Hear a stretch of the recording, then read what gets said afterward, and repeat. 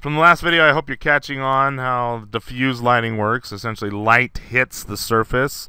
Some of that light is absorbed, but then some of that light escapes that surface. But as the light escapes that surface, it is spread in all directions. It is diffused, and that's the light we see. In fact, it's interesting when you're talking about light. If you look at something, for example, I have a red object in the room, but pick an object in the room that you're sitting at and look at it. Maybe it's your computer. My computer's black. Doesn't really matter. As light hits that surface and is absorbed, the light that escapes, we say that is the color of the object. For example, my red object, what's actually happening is that red object is absorbing all the greens and all the blues, and the only light that is able to escape from that red object is the red light. And so we call that object red, when really I should probably call that object, it's a dark blue-green. Anyway, I digress. Let's talk about diffuse lighting. To light a surface. This is our surface, if I can get my drawing program to cooperate here. This is our surface, and we'll put a light into the scene. This is a light, and a lot of people, when they're talking about light, they'll draw a light bulb or something to make it more friendly to you. But I don't want to do that. That's not how we actually do it in code. It's not a light bulb unless we're talking about a surface light, which we won't in these videos. I think of a light as an infinitesimally small point. And if you could think of, maybe this is a nuclear point that gives off a ton of light. So I have all this light coming from this point, and this is why we call it a point light. Go figure. It's called a point light. It's not a light bulb. It's a point in space that emits light. And unless we put a cube there, like I did in the last scene, we can't see the light. The light's just there. Now here's a surface, and we're going to have to light every part of the surface. But if I can light one part of the surface, then I know I can reapply that algorithm to all parts of the surface here. So I just want to talk about this piece of the surface right there. I want to light this part of the surface right here, and then I know I just need to apply that algorithm to the entire surface. Here's the surface. All right, I need to know how much light is hitting this surface. If I was right here, we'd have a nice direct light coming down and hitting this part of the surface, but I'm not right here. I'm over here. I'm not out here. Okay, out here it should be darker. As we go out this direction, it'll get darker as we go. We saw that in the last video. Let me bring that demo back up here and get that off the screen.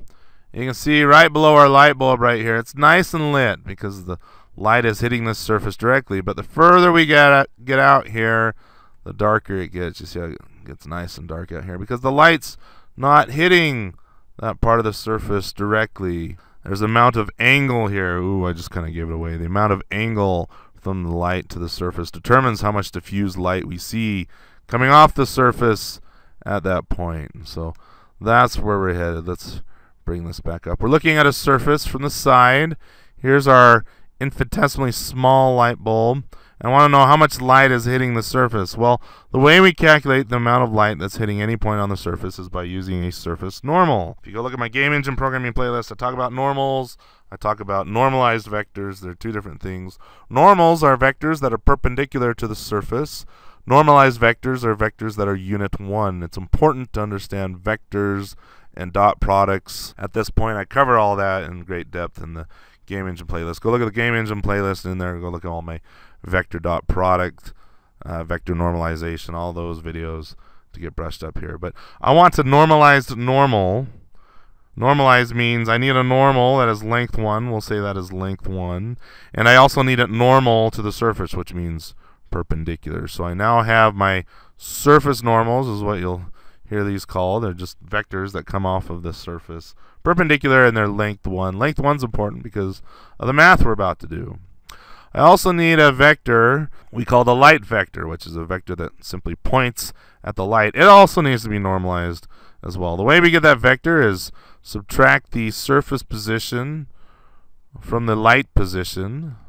Okay, the light position minus the surface position gives me this nice long vector, this vector that's pointing at the light. But again, I need this vector to be normalized.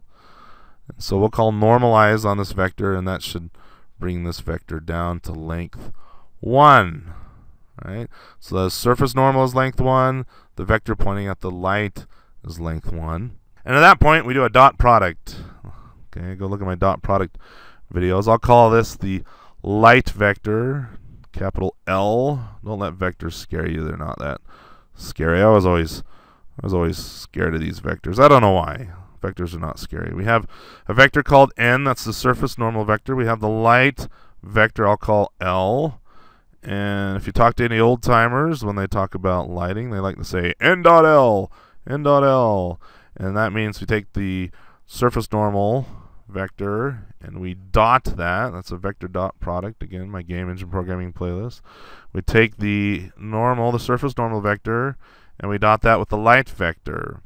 Well, when I dot those two, that gives me this famous equation we use all over in computer graphics, in games, and physics. It's the dot product. It gives me the magnitude of the vector n times the magnitude of the vector L. My magnitude is length. Again, go look at my game engine programming playlist if necessary. Gives me magnitude of n times the magnitude of L times the cosine of the angle. I hope I'm not off the recording area there. The cosine of the angle between the two. Well, what is the magnitude of n?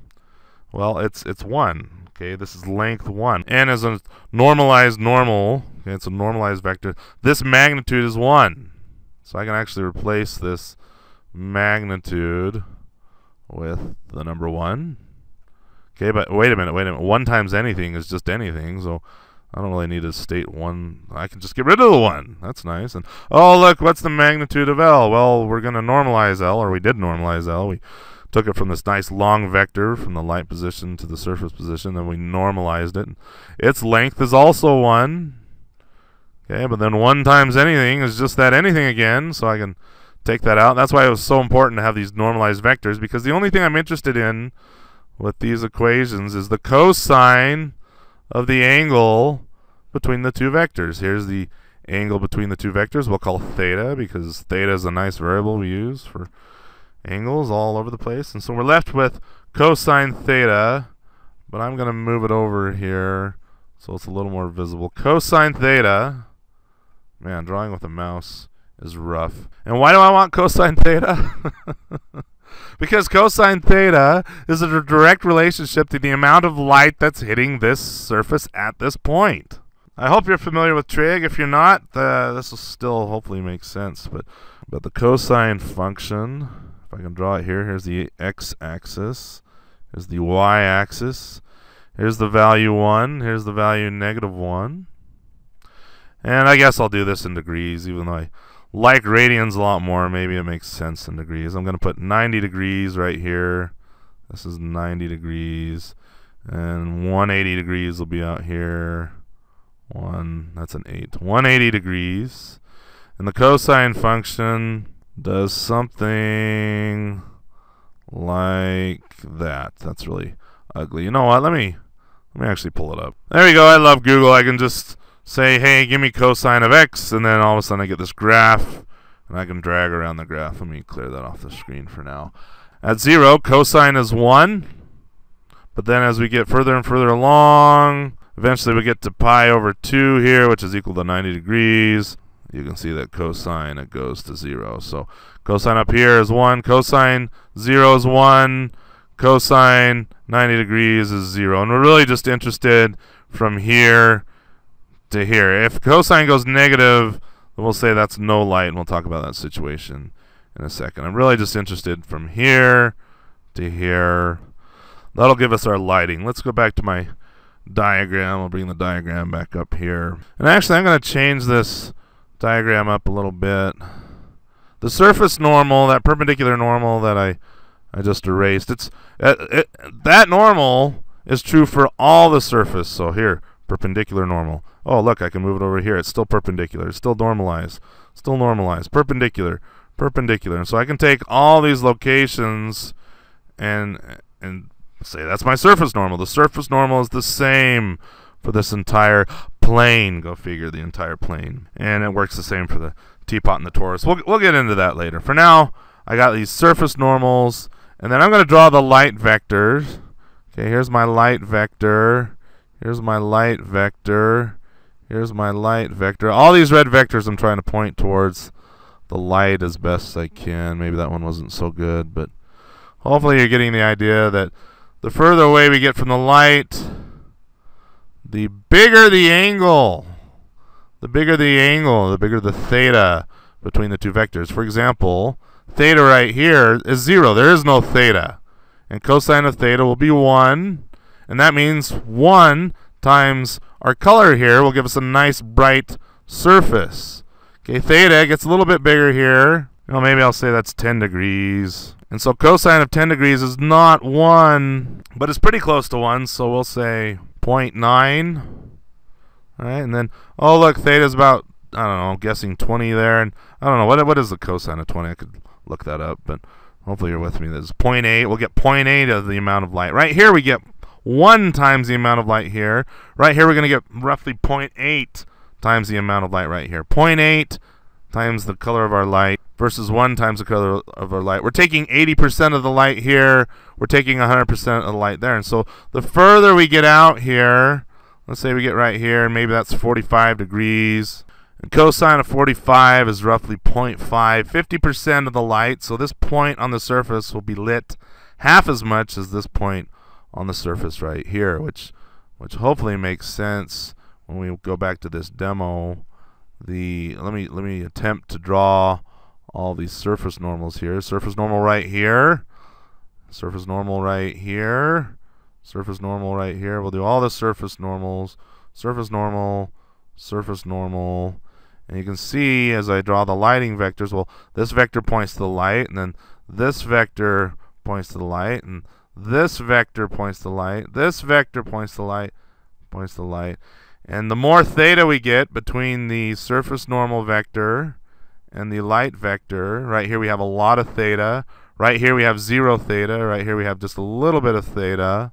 The more theta we get, the lower percentage of light we get on the surface. Okay, right here it's nice and lit, nice and bright.